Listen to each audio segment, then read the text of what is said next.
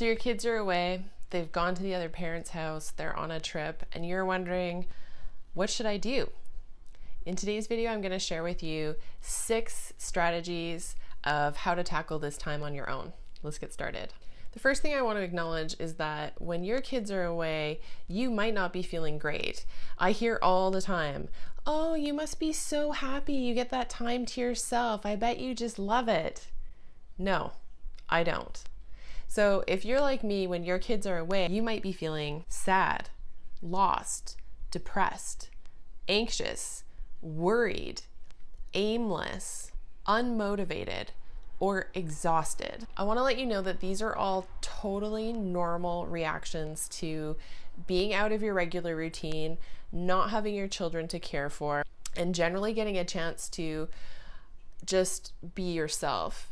When we're single parenting, we are on all the time. We're either working or taking care of our kids all the time. This chance to just level out isn't always met with this like, yeah, I'm gonna get stuff done, woohoo! So tip number 1 is be gentle. Be gentle with yourself. Be compassionate and understanding that if you're having these feelings, it's normal and it's okay.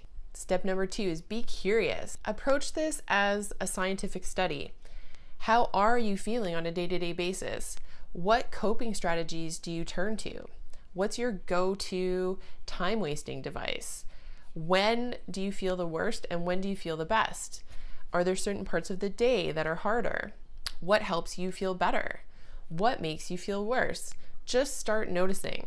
Over the weeks and months to come, this time away from your kids will evolve into you actually enjoying the time and getting stuff done and building a life. But in the beginning, just be curious and see what your natural tendencies are. Number 3 is allow for rest. If you've been in a high conflict divorce or you've been single parenting for a while, it's super likely that your nervous system has been overworked, your adrenals have been overworked, and you've been in some form of fight or flight for an extended period of time.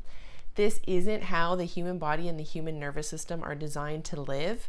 We're supposed to move into fight or flight and then move into a place of no stress. If you're stuck in the one mode for a long time, when you finally have a chance to rest, the requirement for rest is huge. It's so much bigger than it normally would be. So if you're finding yourself exhausted and you just want to lay around and sleep or rest, know that that's okay and give that to yourself. The 4th tip is map out time of your day that is free of screen. The reasons for this are obvious. Being on our phones or watching stuff on our computer doesn't actually help us feel better. We feel worse, we get caught in loops, we all know what this is. So just set aside time of the day when you're not going to be on a screen and stick to it. Number 5 is leave the house once a day. This can be a walk around the block or a trip to the grocery store.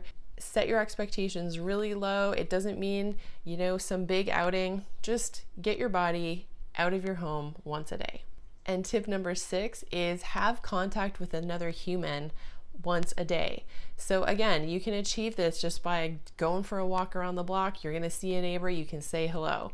Go to the grocery store and buy a single item, something nice for yourself. The point here is just that you're not becoming isolated and alone in your tough feelings or alone in your coping mechanisms. Most of us underestimate how tough divorce and single parenting is on us. And when we get this time away from our kids, we have the social pressure, we have all the comments, and you also have pressure that we add onto ourselves about all the things we want to get done. We make ourselves these huge to-do lists. A more compassionate viewpoint is to really understand how exhausting this process is and allow for some lazing about and some not feeling great. When your kids are away, especially if they're with a narcissistic or an abusive other parent, you're not going to feel great that they're away. You're going to be worried, you're going to be knowing that harm is done, and you're going to be anxious about it. And that's okay. We can't change the situation, but what we can do is remove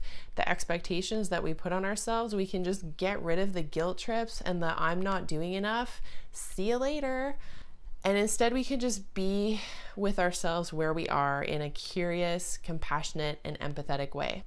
If you're on your own without your kids for one of the first times, expect that it's going to be hard and know that it will get easier. As time moves on, you probably will build your life up to where you're out there doing stuff, ticking off your to-dos, meeting new people, and having a great time. Initially, though, it might not be like that, and that is normal and okay. If you found this information helpful, please subscribe to my channel, click like, and share it with people you think it's going to help. Also, drop me a comment. I want to know what you think about this. Let's talk about it. Catch you next time.